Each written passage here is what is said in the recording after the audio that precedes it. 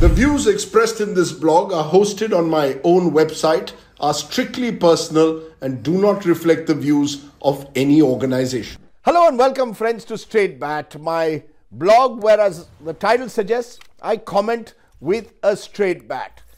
Now, in the last couple of days, much of the focus has been on the BJP's triumph and sweep across the Hindi heartland.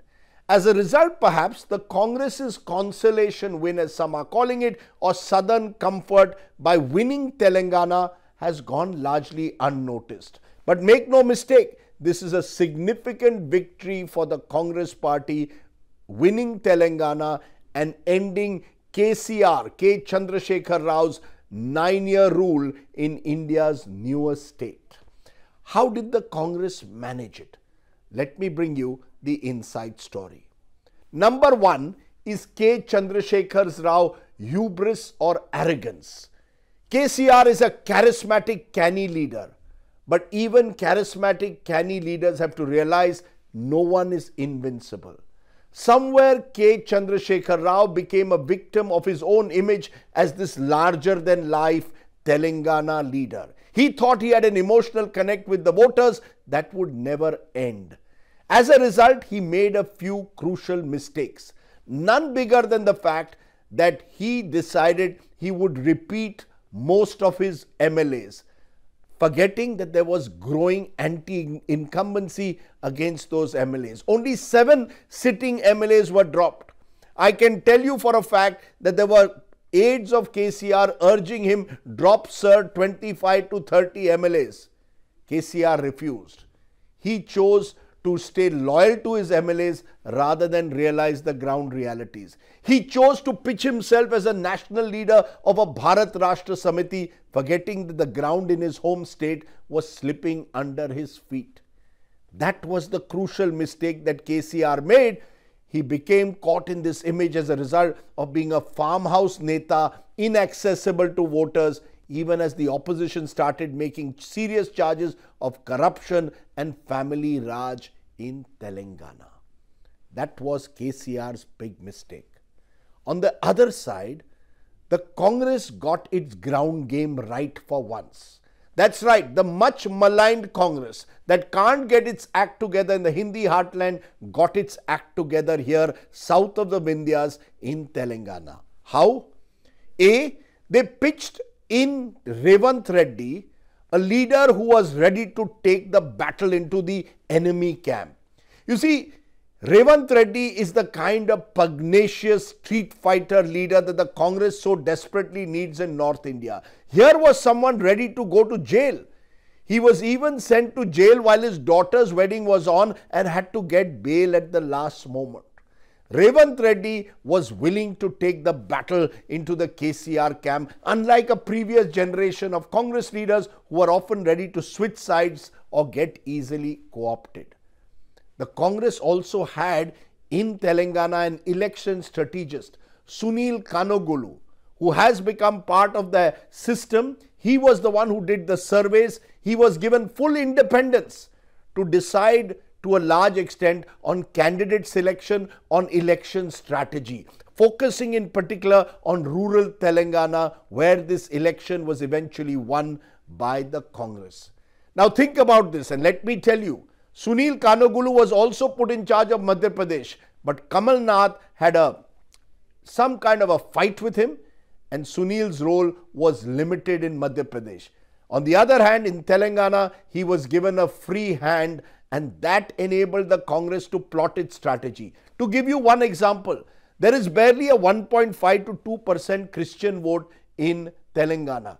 But Sunil Kanogulu was able to bring together Christian pastors from different churches and convince them of the need to vote to support the Congress in this election. That level of micromanagement, choosing the candidates, where rallies should take place, Sunil Kanogulu played a very important role in the Congress's success in Telangana. Number 3 factor that needs to be looked at is the BJP and the BRS. There were rumors spread very cleverly and craftily by the Congress that there is a ground level tie-up.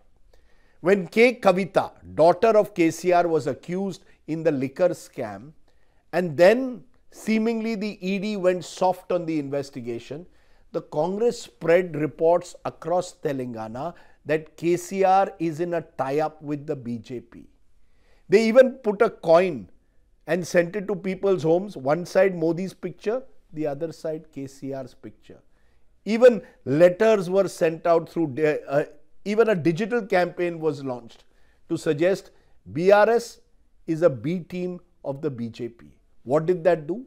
It consolidated crucially the minority vote against the BRS, especially in rural Telangana.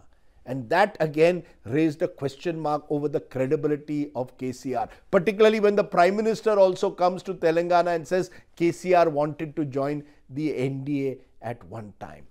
That was part of the Congress's strategy to suggest sab mile hue hain, KCR, BJP or OVC.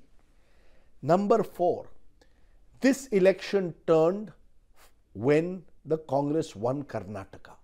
That gave the Congress momentum and the belief that if we can win Karnataka, maybe we can do it in Telangana. Suddenly you had Karnataka Congress workers and cadres spreading their wings and fanning out outside Telangana to support the party organization there, which was much weaker than what it was in Karnataka. Karnataka also crucially gave the Congress vitamin M, money, power and the resources to fight an election in Telangana, a state where money does matter. Finally, the Bharat Jodo Yatra. You see, Rahul Gandhi's ground game and narrative clearly has not worked in the Hindi heartland.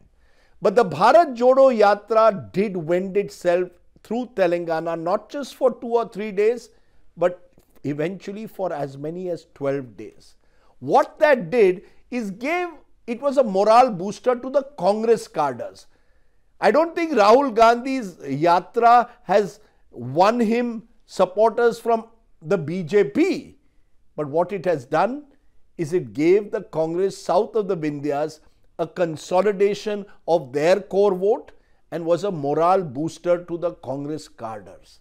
We saw that to some extent in Karnataka. We've seen that in Telangana.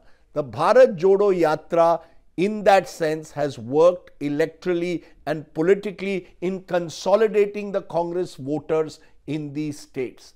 And remember, the traditional Congress vote bank appears in this election to have returned to it in Telangana. Dalits, Muslims, STs and a section of the backward castes have consolidated.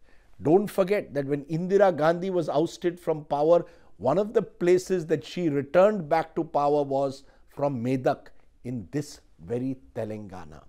It suggests to me and hopefully to many observers that when you get your ground game right, as the Congress did, you can take on even a strong force like the BRS in Telangana. Can the Congress replicate what it did in Telangana north of the Vindhyas? That's another story for another day. For now, thanks for watching. Do of course subscribe to my YouTube channel for many more such videos. For now, stay well, stay safe. Jai Hind, Namaskar.